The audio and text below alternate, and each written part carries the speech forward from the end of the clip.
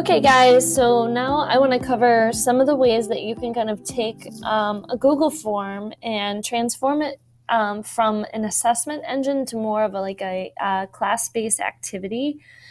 Some ways that students have been, or teachers and students have been using this would be for like peer reviews, but there's like scavenger hunt style activities. So I'm going to show you kind of like the way that you could do it. And I'm going to use this example for arguing argumentative topics and argumentative writing that some of the fifth grade classes are jumping into right now. And then hopefully you can kind of take this concept and twist it into something awesome and see if you can come up with something different with Google Forms that you haven't done before. So what I've done here is I've started a form. It's just a new form. And I came and I gave it a title and renamed my file. And I can have directions for students here. And then I just have one question, which is to select a topic. So students are either assigned or going to select a topic. And then within that topic, they're going to do some research and argue either the for or the against side of that topic. So what I've done is created this question. It's a multiple choice question, and then I have my topics here. So in order to kind of create this jumping around form, at some point, wherever it is that you want them to have to jump, you have to have a multiple choice question. Right now, it's the only question type that allows students to jump through. One way that you could use this would be to have a problem and then answers, and maybe you're fishing for common mistakes that students would make or common misleading answers. And then based on the selection that students make, it jumps into either a question that breaks down that problem even more to kind of really troubleshoot what students are having trouble with, or challenges them more if they got it right. So you could kind of use this as like a prescriptive assessment tool as well, which would be a really cool way of doing it, kind of creating that remediation exam for it. Okay, so I'm going to stop blabbing. And so now I have my questions. Here's my topics. I'm going to make this question required. They're not able to move on without this question being required. And now we're going to use this new tool down here. And I know I kind of showed it in the first video, but using this, creating a new section. So you're creating a new section. And then you'll see this after section 1, continue to next section automatically comes up now because you can jump, right? You can jump to these places now within your form. So you can create a, like, if I did this, then I get to go here. If I did this, then I get to go here. Kind of like you see how this adventure is already starting, which is pretty cool. So I'm going to leave it the way that it is. Oh, look at that. There I am, me.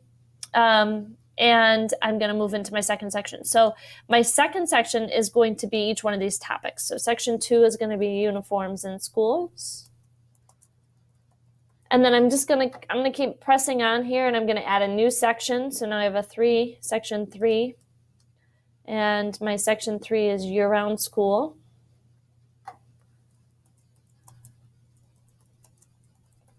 And I'm going to create a new section. And in that section, I'm going to create homework, the homework debate.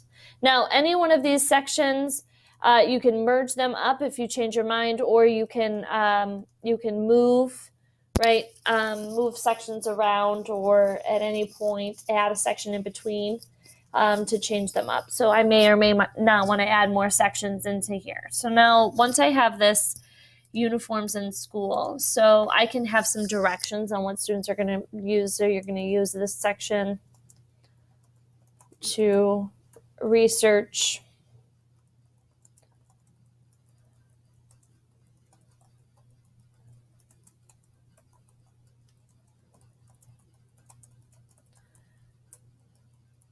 and I'm actually going to use this same description for each one of my sections. So I'm going to pop it in, and you of course can do whatever obviously you want to do for this. Okay, So now in uniforms in school, I have a group of kids, and some of the kids are going to be arguing for uniforms and some of them are going to be arguing against. So I can either then have a question like, are you doing the yes side and the no side, and then filter them into that area, or I could just use this as a question, yes or no. So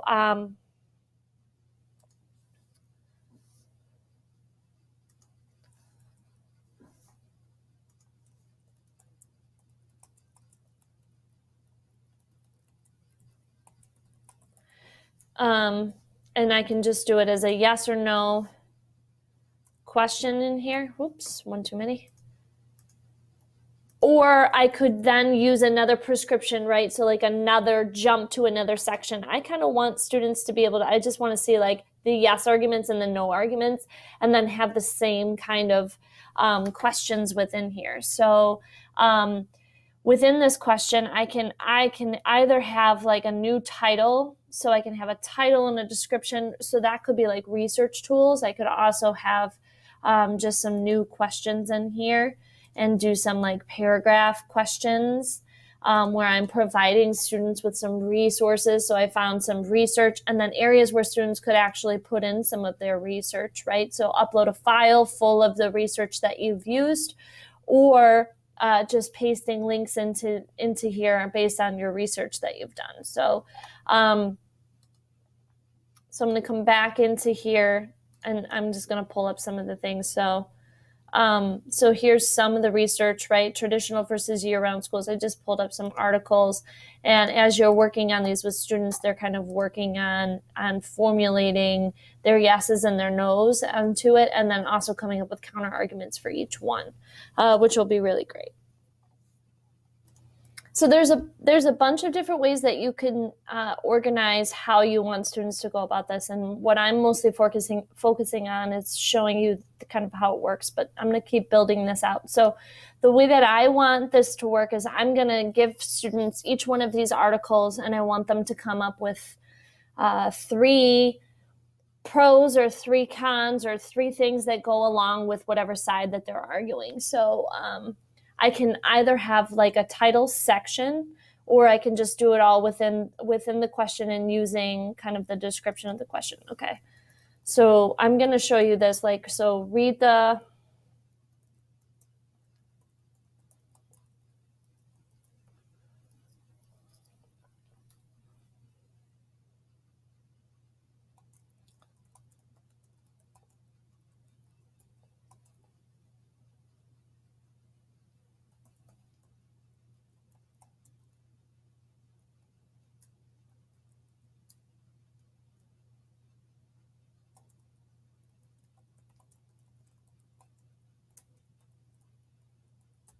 Okay, so here I want them to read an article. So I'm just going to come up, I'm going to pull one of these articles, and I want them to come up with 3 details for each one. So I'm actually going to add a title in here, and I'm going to swap it up here, and I'm actually going to pull in. So here's the article. And I'm actually going to pull this. I want this kind of to pull as much info as possible where I can really organize what students have. Okay, so I'm going to label these read article 1. Come up with 3 supporting details for your argument. Okay, and so then I'm actually going to turn these questions into article 1. Support for claim, and then I'm going to duplicate this.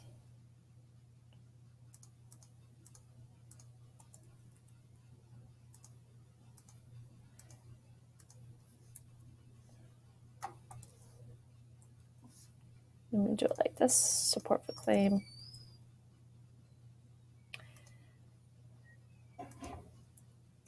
And then maybe I want to repeat this whole thing. So I've done this, read the first article, and then come up with 3 supporting claims for that, or 3 supporting details for it. And then maybe I want to repeat that for each article. You could have done this just as one paragraph, come up with 3 supports. I kind of wanted it to, because it's going into a spreadsheet, I wanted it to break out each one of them so I'd be able to see supporting arguments for each one of their sides that they're arguing individually. So to do this again, I'm going to just go ahead. I'm going to add a second section, right? And now you could create a new, like when you're done, you're going to move to the next area. You could kind of keep jumping them through so that they're only going one article at a time and this doesn't get huge. So you could I could add a section in here and then really make this kind of like uniforms in school. Here's Article 1. And then once they finish Article 1, they're going somewhere else, right? Continuing to the next section. And then they're going to do Article 2 and then they're going to do Article 3. And that way, if they're already jumping through, it's each one. Or I could just keep going and add, Article 2, and I'm just going to copy and paste. Now, these links that I'm doing here, I'm just grabbing these links. When I'm pasting these links in, they don't look like, a link, but when I preview this form, I just want to show you there'll be a link. Oh, uniforms in school next. And then I'm going to show you see how they're hyperlinked now. And so you see like this kind of breaks it up, right? By adding those titles, it really breaks up the form and it's not like one big long party happening there. And then I'm going to continue the same thing. So I'm going to come up here and I'm just going to duplicate a question and then I'm going to drag it beneath. So I'm going to change this to Article 2. Article 2, and then the same thing.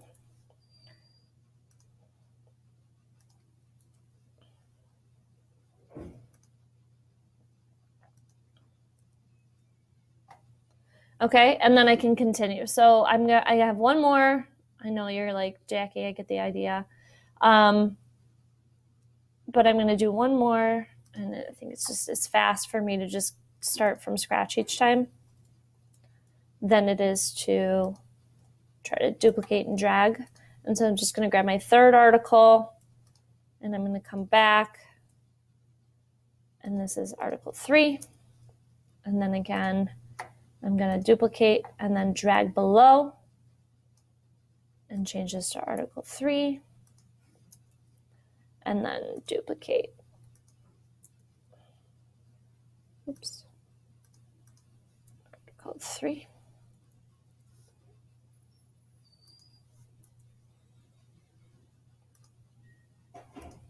So I hope this is helping to give you some ideas as to ways that you could use this kind of style, and you're thinking, wow, this would be really great for blah, blah, blah. So I love it. So now what's going to happen after they finish this? They finish their section 2, right? So they have supported their claim. They've done all this research. They've read 3 articles and they've come up with 3 details from each article that support whether or not they are arguing for or against uniforms in school. So after they finish this, they're submitting the form. They're not going to the other sections right now. This group is only in charge of this. So I'm changing this after section 2, they're submitting the form. Okay. And then I would do the same thing for year-round school. So I would add some articles and do the same thing for year-round school. So just to show you, read the article, and I'm gonna just leave it at this. And then again, after section 3, they'd submit form, and then the same thing for this one. And after this section, because it's the end, it doesn't matter, they're gonna get a submit anyway. So then what has to happen now is right now, when I select uniforms in school, I need to go to section 2. When I select year-round school, I need to go to section 3. I'm scrolling section 3. And then the same for homework. So the way that you do that is when you click on your first question that you want to kind of drive your form, you click on the 3 dots and you select this go to section based on answer. And so uniforms in school, I want to go to section 2, uniforms in school. And you see how because I titled my section, it makes it really easy for me to identify which one I need to do. And so now I've created this. If I selected this answer, I go here. If I selected this answer, I go here. And the same idea would work for, challenging kids with questions or taking them to the next. Who's the protagonist? What is the problem? How are they going to come up with a solution? Walking through the story arc, practicing math facts, driving in deeper. If you get this basic one right, maybe try multiplication. If you get this multiplication right, try division. If you understand this fraction, try a harder one. If you don't, dumping them back into easier questions. So, it would take a lot of work to build something like that out, but you can do it. And those are just a couple of ideas on how you would utilize that. All right, so here's my where do you stand form. And now I'm going to preview, and I just want to show you how that's going to work. So if I come to this form, it's required. I need to set my form to actually grab my name. So we're going to come back and edit that real quick. But if I select uniforms in school and I hit next, it's taking me to my uniforms in school side. I say, yes, I have a claim, support. I'm just going to write the word support in here. And then here's my support. And I would make these required as well. And I don't have them required right now. But if you want students to actually do the work, make sure that you make them required. And this would be a great way for you to be able to compile all of the stuff. And then students can sit with that spreadsheet. And then, when they're actually debating, be able to pull from that spreadsheet and then refine their argument based on what, the opposing argument is saying, and so forth. So it's a great way to use this. And then hit submit.